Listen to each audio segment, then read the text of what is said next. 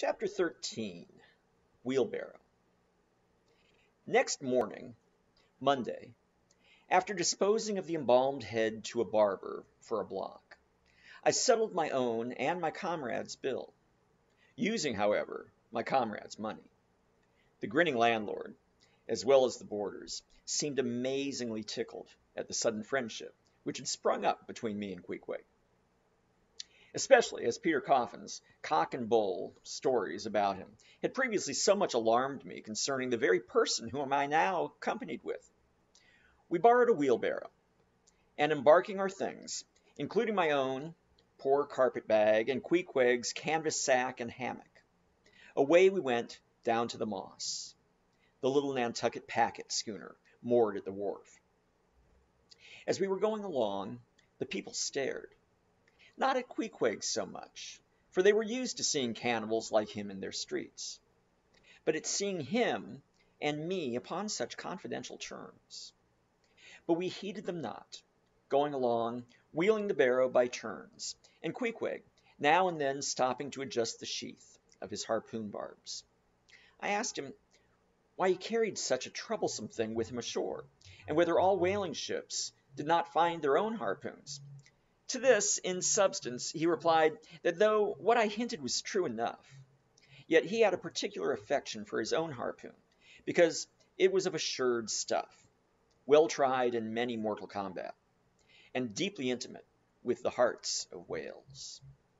In short, like many inland reapers and mowers who go into the farmers' meadows armed with their own scythes, though in no wise obliged to furnish them, even so, Queequeg, for his own private reasons, preferred his own harpoon. Shifting the barrow from my hand to his, he told me a funny story about the first wheelbarrow he had ever seen. It was in Sag Harbor. The owners of his ship, it seems, had lent him one, in which to carry his heavy chest to his boarding house. Not to seem ignorant about the thing, though in truth he was entirely so, concerning the precise way in which to manage the barrow. Queequeg puts his chest upon it, lashes it fast, and then shoulders the barrow and marches up the wharf. Why, said I, Queequeg, you might have known better than that. One would think. Didn't the people laugh? Upon this, he told me another story. The people of his island, Rokovoko, it seems, at their wedding feasts expressed the fragrant water of young coconuts into a large stained calabash like a punch bowl. And this punch bowl always forms the great central ornament on the braided mat where the feast is held. Now a certain grand merchant ship once touched at Rokovoko, and its commander, from all accounts, a very stately, punctilious gentleman, at least for a sea captain. This commander was invited to the wedding feast of Queequeg's sister, a pretty young princess just turned 10.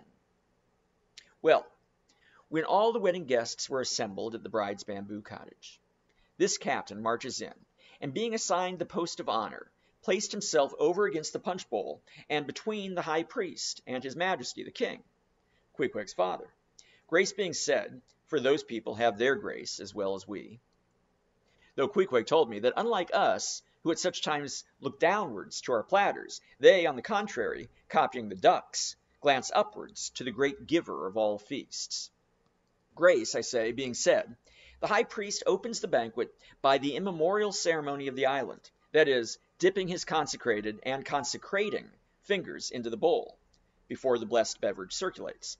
Seeing himself placed next to the priest, and noting the ceremony, and thinking himself, being captain of a ship, as having plain precedence over a mere island king, especially in the king's own house, the captain coolly proceeds to wash his hands in the punch bowl, taking it, I suppose, for a huge finger glass. Now, said Queequeg, what you think now? Don't our people laugh? At last, passage paid, and luggage safe, we stood on board the schooner. Hoisting sail, it glided down the Acushnet River. On one side, New Bedford rose in terraces of streets, their ice-covered trees all glittering in the clear, cold air. Huge hills and mountains of casks on casks were piled upon her wharves, and side by side the world-wandering whale ships lay silent and safely moored at last, while from others came a sound of carpenters and coopers, with blended noises of fires and forges to melt the pitch, all betokening that new cruises were on the start, that one most perilous and long voyage ended, only begins a second, and a second ended, only begins a third, and so on for ever and for aye. Such is the endlessness, yea, the intolerableness of all earthly effort. Gaining the more open water, the bracing breeze waxed fresh. The little Moss tossed the quick foam from her bows as a young colt his snortings. How I snuffed that Tartar air, how I spurned that turnpike earth, that common highway all over dented with the marks of slavish heels and hoofs, and turned me to admire the magnanimity of the sea which will permit no records. At the same foam fountain, Queequeg seemed to drink and reel with me. His dusky nostrils swelled apart, he showed his filed and pointed teeth. On we flew, and our offing gained, the Moss did homage to the blast, ducked and dived her bows as a slave before the Sultan. Sideways leaning, we sideways darted, every rope yarn tingling like a wire, the two tall masts buckling like Indian canes in land tornadoes. So full of this reeling scene were we as we stood by the plunging bowsprit, that for some time we did not notice the jeering glances of the passengers, a lubber-like assembly, who marveled that two fellow beings should be so companionable, as though a white man were anything more dignified than a whitewashed Negro.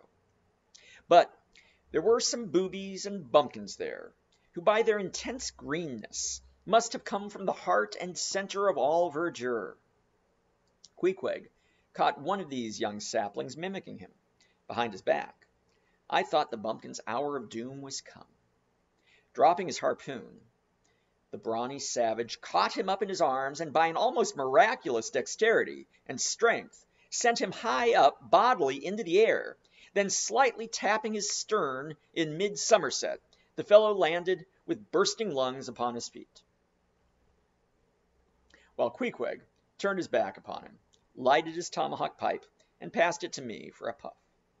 "Captain! Captain!" yelled the bumpkin, running towards that officer. "Captain! Captain! Here's the devil!"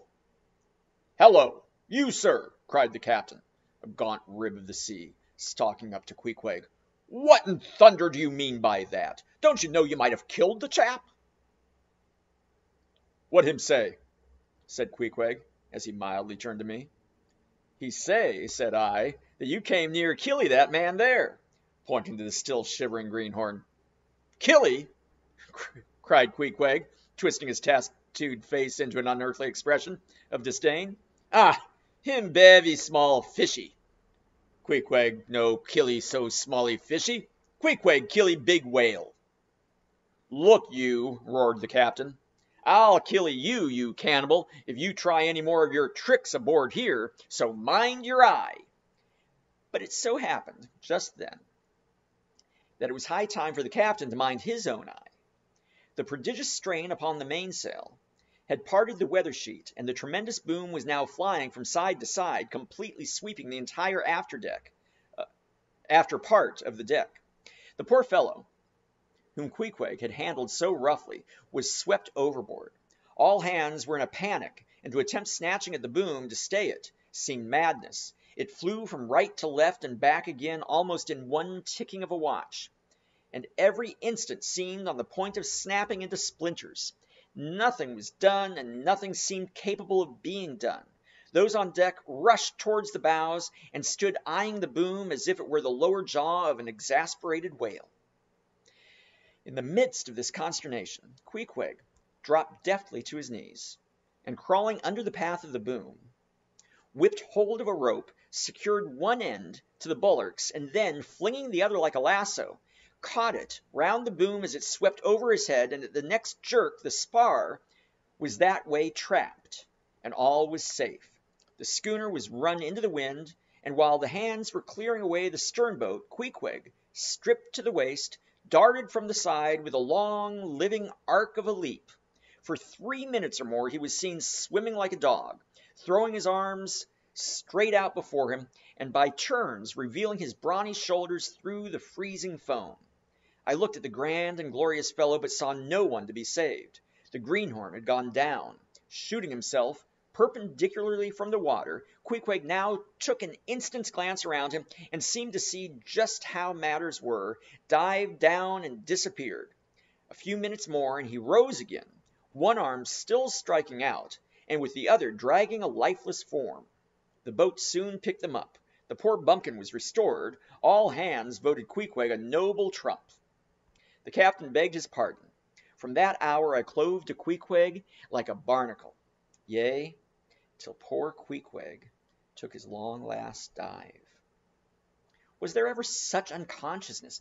Did he not seem to think at all deserved a medal from the humane and magnanimous societies?